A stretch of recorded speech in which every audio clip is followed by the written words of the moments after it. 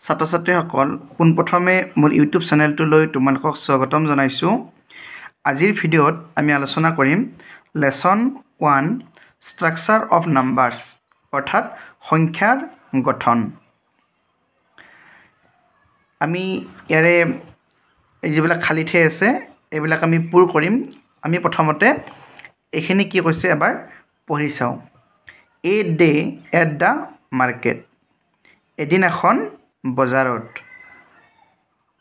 বা বজাৰত এদিন। One day Moni went to the market with her mother to buy books, a tiffin box and a school bag.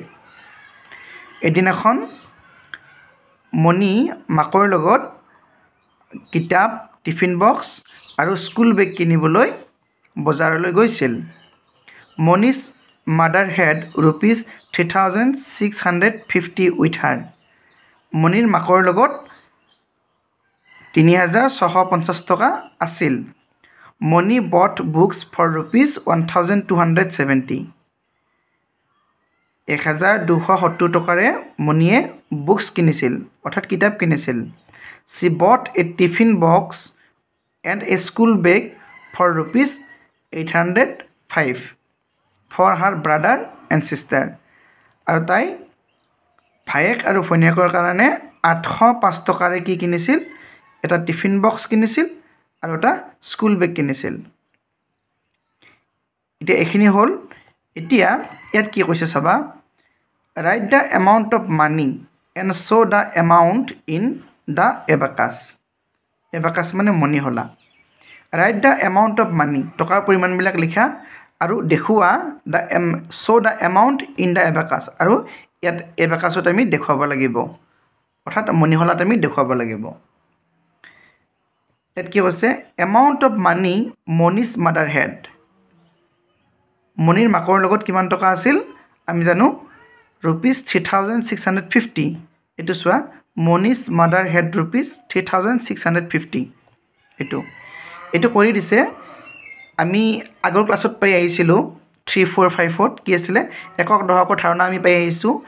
এই 3,650ত চাবা, এইটো একক, দশক, শতক, হাজাৰ। একক স্থানত 0 আছে, দশক স্থানত 5 আছে, শতকৰ স্থানত 6 আছে আৰু হাজাৰৰ স্থানত 3 আছে। সেই তেনেদৰে ইয়াতো তেনেকৈ লিখিছে, এককৰ স্থানত 0, এইটো দশকৰ স্থানত 5, শতকৰ স্থানত 6, হাজাৰৰ স্থানত 3। আৰু ইংলিছত কি কয়, একক, দশক, শতক, হাজাৰক ওৱানছ, টেন্স, হাণ্ড্ৰেডছ, থাউজেণ্ড। এতিয়া ওৱানছ মানে একক, টেন্স মানে দশক, হাণ্ড্ৰেডছ মানে শতক, থাউজেণ্ডছ মানে হাজাৰ। গতিকে আমি পঢ়োঁতে এনেকৈ পঢ়িম 3,650। ইয়াত ওৱানছ অৰ্থাৎ এককত 0 আছে, সেইকাৰণে ইয়াতে এটাও মণি দিয়া নাই। দশকত 5 আছে, 5টা মণি দিছে। শতকত 6 আছে, 6টা মণি দিছে।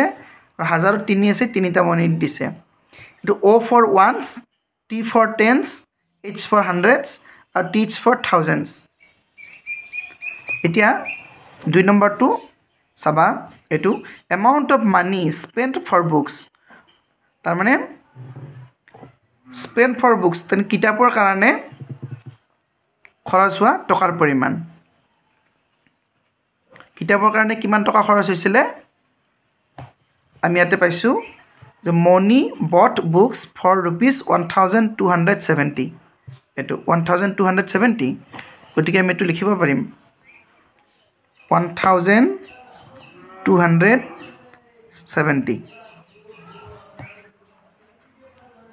গতিকে আমি ওৱানছত কি পালোঁ, 0। ইয়াতে আমি এটাও মণি নিদিওঁ। টেন্সত 7, ইয়াত আমি 7টা মণি দিম। 1, 2, 3, 4, 5, 6, 7। হাণ্ড্ৰেডছত অৰ্থাৎ শতকত 2 আছে, ইয়াত আমি 2টা মণি দিলোঁ। 1, 2। থাউজেণ্ডত 1 আছে, এটা মণি দিলোঁ। নেক্সট চাবা, amount of money spent for school bag and tiffin box. এই স্কুল বেগ আৰু টিফিন বক্সৰ কাৰণে খৰচ হোৱা টকাৰ পৰিমাণ কিমান ইয়াত আছে। She bought a tiffin box and a school bag for rupees 805। অৰ্থাৎ 805 টকা খৰচ কৰিছে।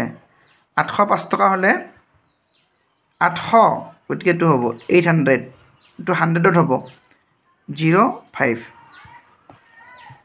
গতিকে ওৱানছত কি পালোঁ 5 অৰ্থাৎ ইয়াত আমি 5টা মণি দিম 1 2 3 4 5 10ছত 0 গতিকে আমি নিদিওঁ একো 100ছত 8 আছে ইয়াত আমি 8টা মণি দিম 1 2 3 4 5 6 7 8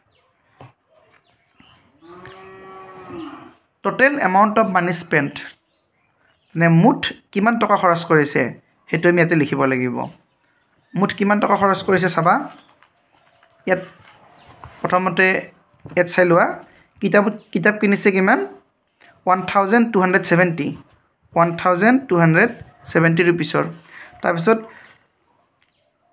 বাডাৰ আৰু সিস্টাৰৰ কাৰণে 805 টকাৰে কি কিনিছে স্কুল বেগ আৰু টিফিন বক্স কিনিছে কিমান 805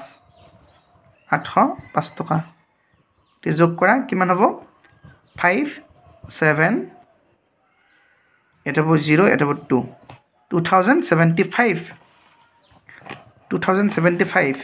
অৰ্থাৎ 2075 টকা এটা 2075 গতিকে ইয়াত 0 হ'ব 100 জায়গাত 0 হ'ব 2075 এটো আমি ওয়ানছত কি বললো 5 এট 5 1 2 3 4 5 10ছত 7 1 2 3 4 5 6 7 তাৰছত 100ছত 0 গতিকে আমি ইয়াত একো নিদিও থাউজেণ্ডছত 2 আছে 1 2 হৈ গ'ল লাষ্টটো কি কৈছে ৰিমেইনিং এমাউন্ট অফ মানি তাৰনে বাকি ৰোৱা টকাৰ পৰিমাণ কিমান টকা বাকি ৰল এতিয়া মাকৰ হাতত কিমান আছিল 3000 অৰ্থাৎ 3650 रुपीस আছিল তাৰ খৰচ হৈছে এইখিনি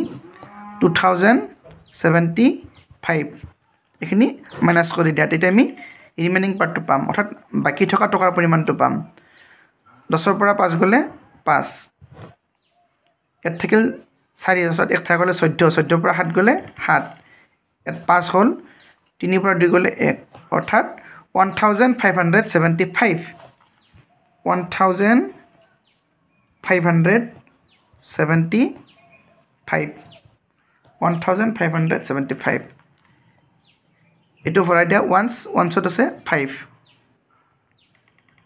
1 2 3 4 5 10ছত আছে 7 1 2 3 4 5 6 7 100ছত আছে 5 1 2 3 4 5 থাউজেণ্ডছত আছে 1 গতিকে তো এটা হ'ব মৰমৰ ছাত্ৰ-ছাত্ৰীসকল এতিয়া ভিডিওটো ইমানে আছিল ইয়া আছিল পেজ নম্বৰ 1 আমি ইয়াৰে পৰৱৰ্তী ভিডিওত পেজ নম্বৰ 2 পৰা আলোচনা কৰিম এতিয়া ভিডিওটো চোৱাৰ বাবে ধন্যবাদ